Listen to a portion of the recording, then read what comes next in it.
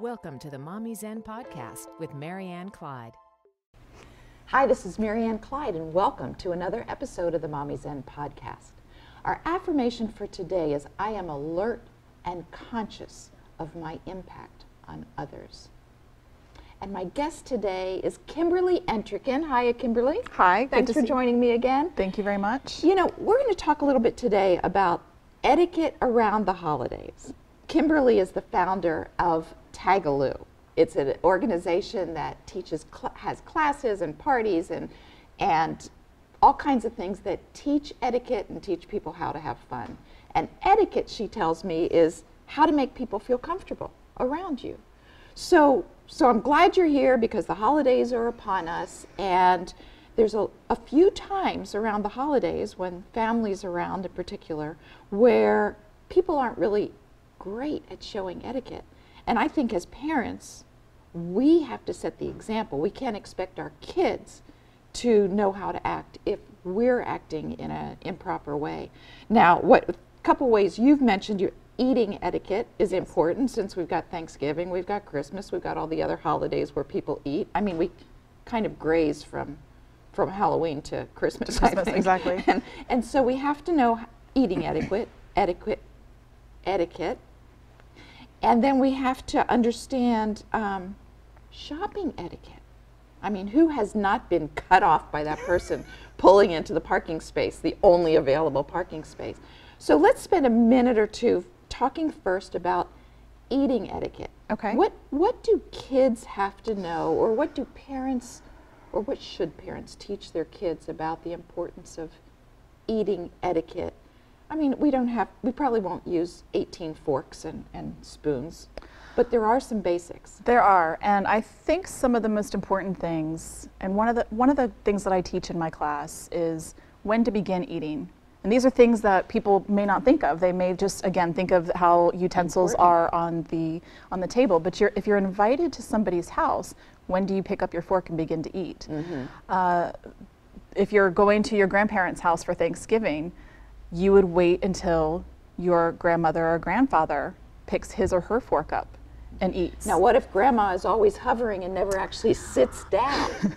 Well, then at that point, maybe you would follow your mother or father's lead, and that's why it's important for us to set examples. Mm-hmm. A lot of times I've seen children just sit down and just start eating and then get up from the table.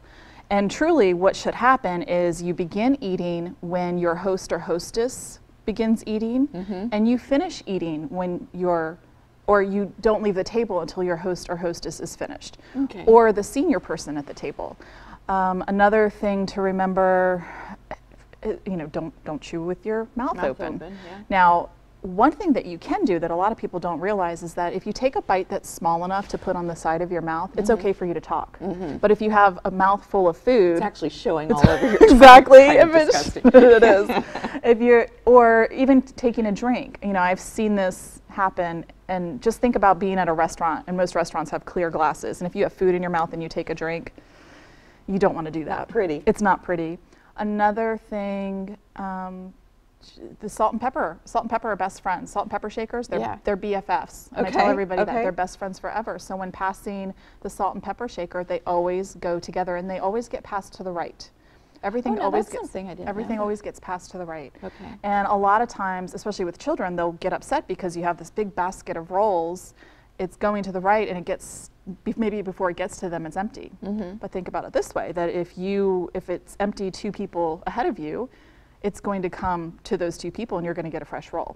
There you go. And even if you're at a restaurant, mm-hmm. Or usually if it's empty at you, mm-hmm. you would get the fresh basket mm-hmm. of rolls. Mm-hmm.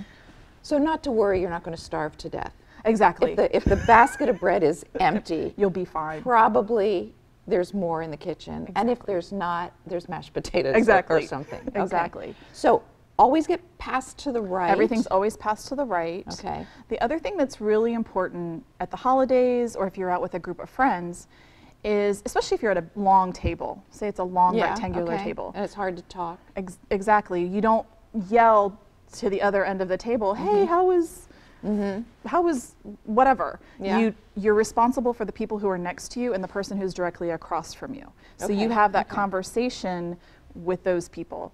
The other thing too to remember is if you ever need to excuse yourself from the table, you don't just get up and leave. You excuse yourself with the people, your neighbors, the people who are, and you don't have to say what you're doing. You don't have to announce, I'm now going to the bathroom, you know, but you have to say, I'll be right back. Excuse me, I'll be right back. Okay. And again, it's about making people around you feel comfortable. If all of a sudden you get up and go and people don't know where you are, then they'll be a little concerned. Right. And hurt. Exactly. You know, and people's feelings get hurt. Another thing that I notice, if anybody puts sugar in a drink, so say it's an iced tea and they want to add sugar to it, and you hear the clanking. Yeah. You never want to hear the clanking when you're stirring. So you stir quietly.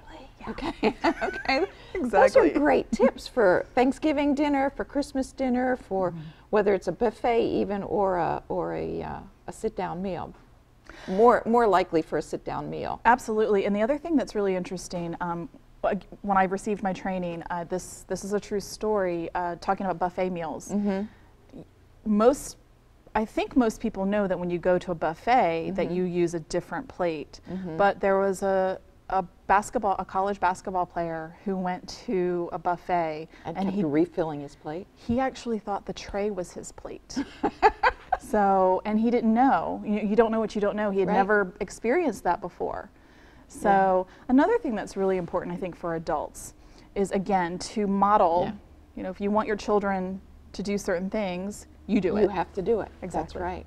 That's great advice. And I know we're running out of time, but I want to just touch on a few things that are really important to remember as we're doing Christmas shopping or holiday shopping. What would you say are the top 3 things that people should do that they don't? One of the things is to be prepared. In what way? Be prepared you have your Christmas list. Be prepared if you're in a really long line, have your money ready. Okay. Or if you're using a credit card, if you're writing a check, have that ready so that when it's your turn to pay, you're prepared. Another thing is put your cell phone away. One thing that's really important, I don't know if you ever go to a mall and you can hear everybody's conversation. What really should happen is that you're 10 feet away from everybody so not everyone can hear that conversation.